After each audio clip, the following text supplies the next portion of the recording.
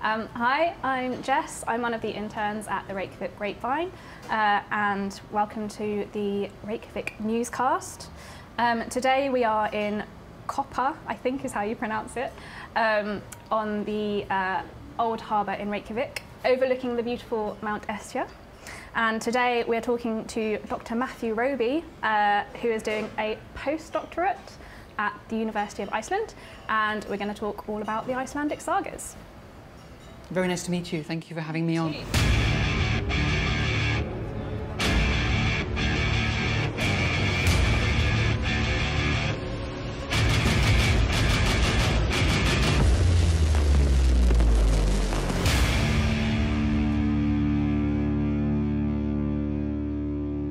Can you just start by telling us a little bit more about what your studies are at the university? Right now I'm just beginning a postdoctoral project which focuses on depictions of sexual consent in the medieval Icelandic romance sagas. Although all of my graduate studies at Oxford, my master's and PhD, focused on depictions of the supernatural throughout the saga corpus. So that was witches, ghosts, other kinds of trollish beings. And my intention there was to look at the supernatural depictions as a way to talk about medieval Icelandic norms surrounding sexuality, particularly adolescent sexuality and elderly sexuality. Gosh, that's quite a subject. Yes. Yeah. So what drew you to the Icelandic sagas in the first place? Obviously, they're a big deal in Iceland, but you are an Englishman. Yeah. So actually I came to the Icelandic sagas through medieval English literature. I started doing my master's degree in medieval English literature at Oxford, but started to look at Norse at that point. Found these supernatural depictions which are so fascinating throughout the medieval Icelandic sagas, and so decided to focus on those. Brilliant.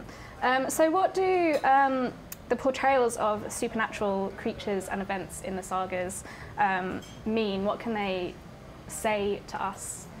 Yeah, well, obviously, on a basic level, the depictions of the supernatural, they probably had an effect on the audiences of the sagas, whether the audiences found them to be entertaining or scary. Some scholars look at depictions of the supernatural to try and access medieval belief systems. So many depictions of the supernatural are not actually connected to either paganism or Christianity, but some of them are. For example, there's a lot of depictions of witches whose powers are derived from pagan magic. And so some scholars look at them to try and access aspects of pre-Christian pagan religion, or at least, probably more accurately speaking, what the late medieval Icelandic Christian authors who wrote the sagas thought about the pre-Christian past. And they can also tell us about perhaps what they believed themselves, whether the late medieval Icelanders, despite being Christian, also harboured superstitions about witches and ghosts and other trollish things going on. But I myself tend to look at them as indicative of ideas and ideologies about various subjects, especially subjects that are perhaps uncomfortable and cannot be addressed through direct or realistic depictions. So, for example, if someone in a supernatural story, whether it's the monster itself or whether it's a human interacting with the monster, if they have a particular trait like greediness, or a particular demographic marker, like if they have a particular gender, ethnic background, or they belong to a particular age group, they seem to be able to reveal aspects of what the medieval Icelanders thought about that particular idea or age group. And like I said, they're particularly good at accessing ideas that are maybe sensitive or uncomfortable, and can't be discussed in naturalistic depictions. That's so interesting. So do you think that's part of the reason why sort of interest in the sagas has endured for so long, because they are still kind of held as these very important pieces of literature in Icelandic culture? Yeah, certainly. I think they can reveal things about the medieval Icelandic culture to scholars and to the Icelanders themselves. And monsters, of course, depictions of monsters throughout all literatures, not just Icelandic, they continue to be popular because the monster can always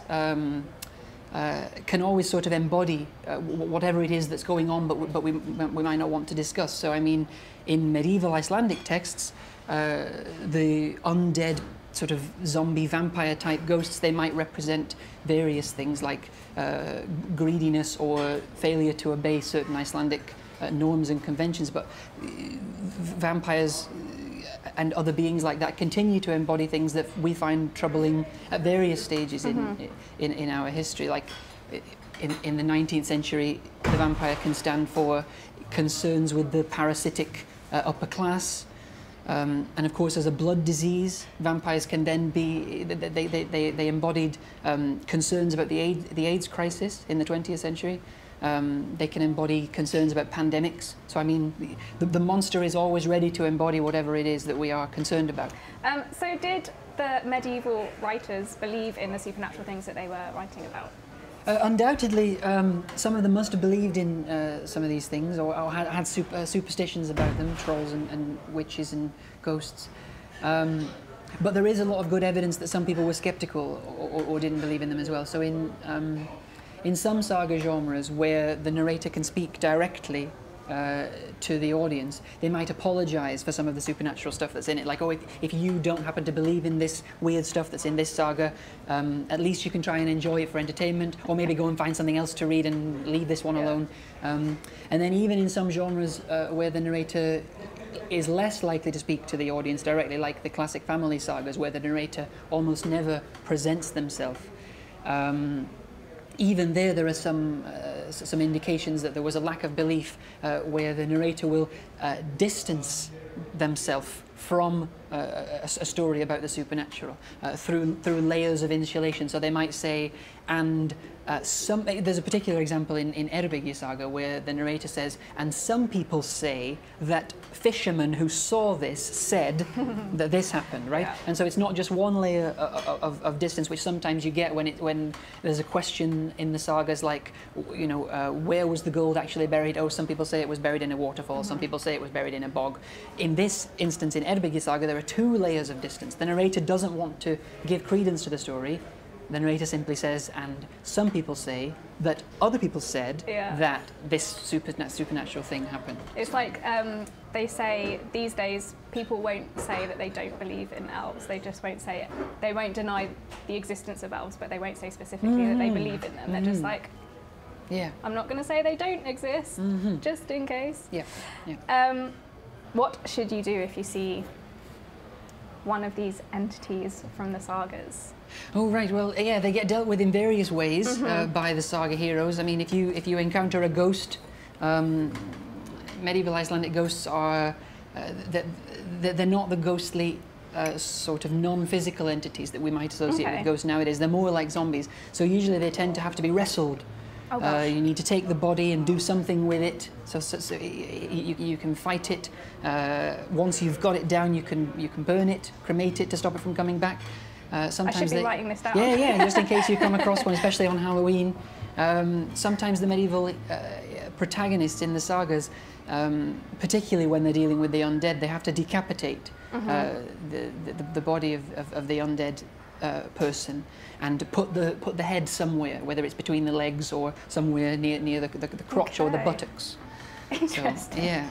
It's interesting that you said that ghosts were more like zombies than the kind of spirit apparitions that we know them as. Yeah, I mean that's probably the best modern term to describe them because they're usually not non-physical apparitions. They get up out of the ground and go and haunt people in a physical way, beating them up or beating up livestock.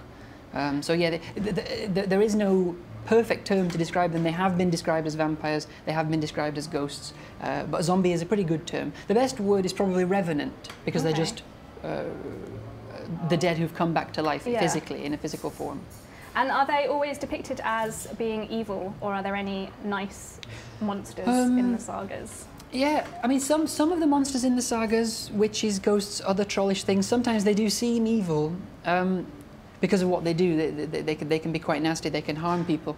But it's probably a better way to look at it that they just have their own loyalties. They're either in it for themselves or they're in it for the people that they want to protect.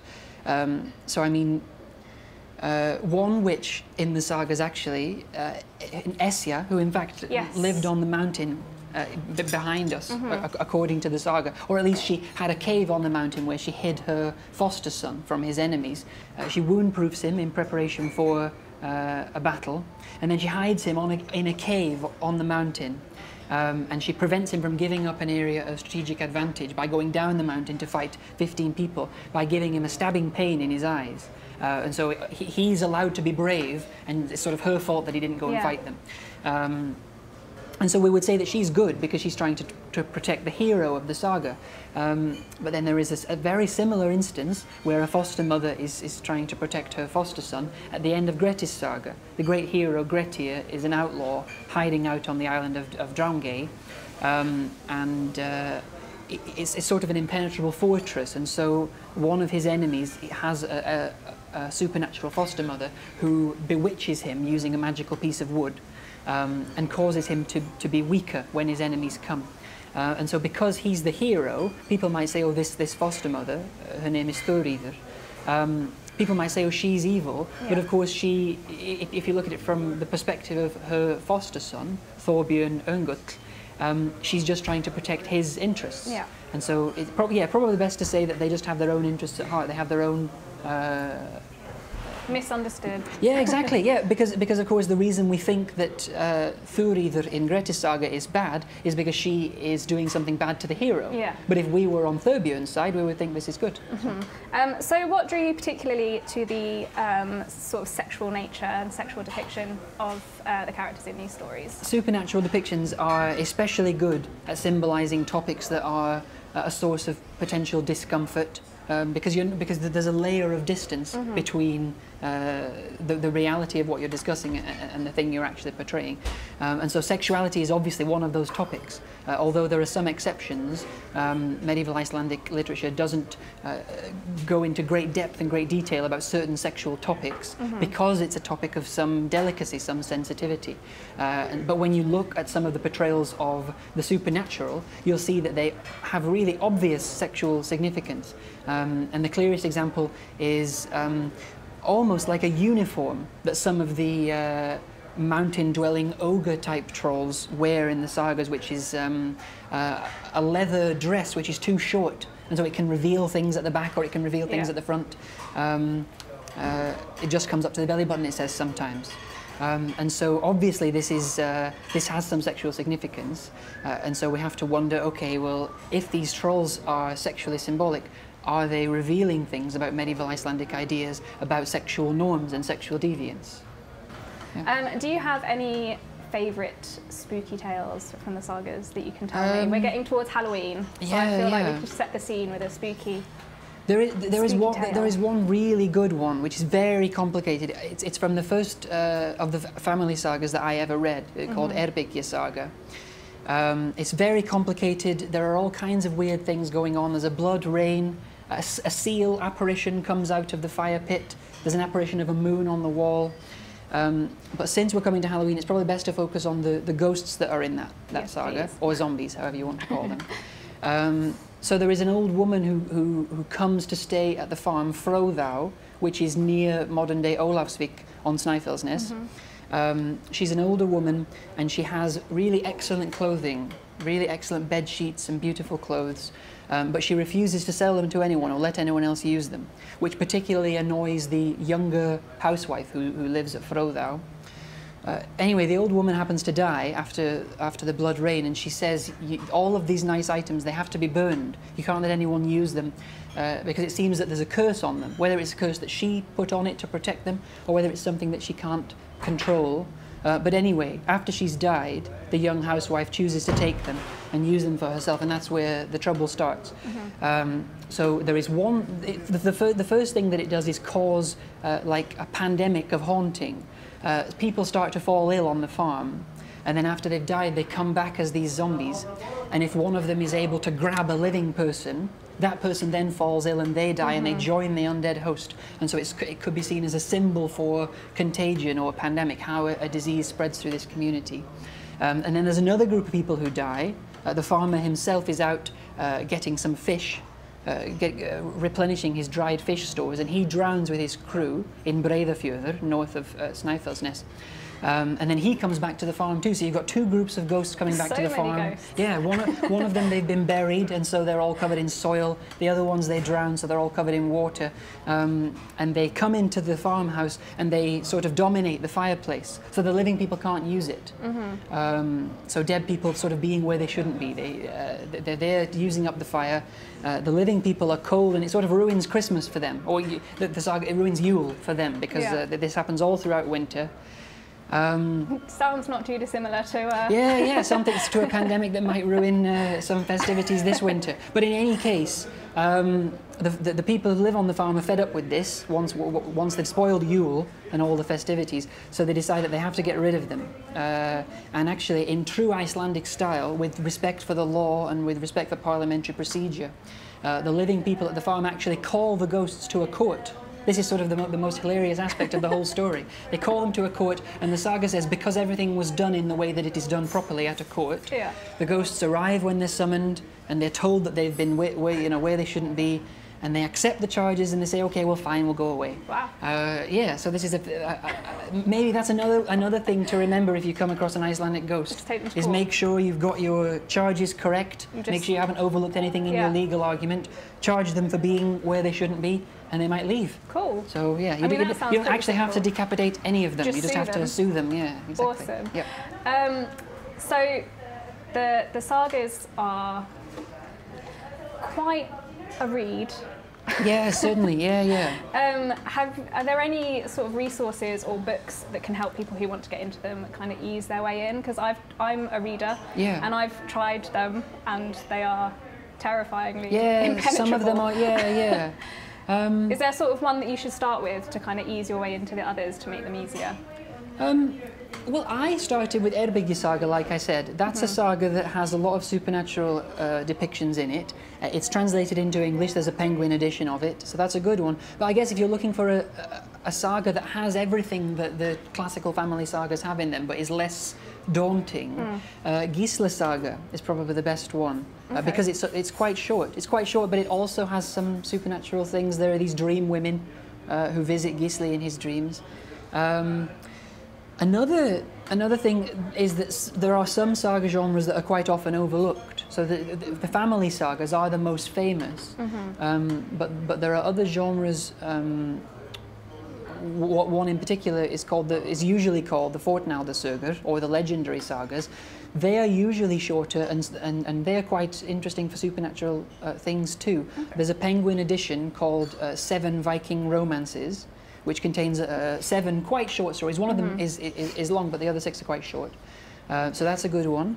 And in terms of scholarship on trying to think about trolls, there is an excellent book that came out recently by Professor Ármann Jakobsson, who is a professor at Háskóli Íslands, called The Troll Inside You, which is quite short, and it's written in a very accessible way, and it sort of talks about how we can analyse paranormal and supernatural things that go on in the sagas. And I'm also about to launch a blog where I will write articles about things that the broader public might find interesting about my research. So that, just talking about one story at a time, talking about what it might symbolise. That's cool. What's that blog called? It's called MatthewRoby.com. I'm sure we can put it in the YouTube description. Yeah. Cool. Thank you so much for joining us. It's my pleasure. Thank you. It's always nice to share about the sagas. So. Absolutely, and good luck with the rest of your research. Thank you very much. And your book. Very exciting. Thank you for joining us. If you enjoyed this video, don't forget to like and subscribe, and join our High Five Club if you haven't already.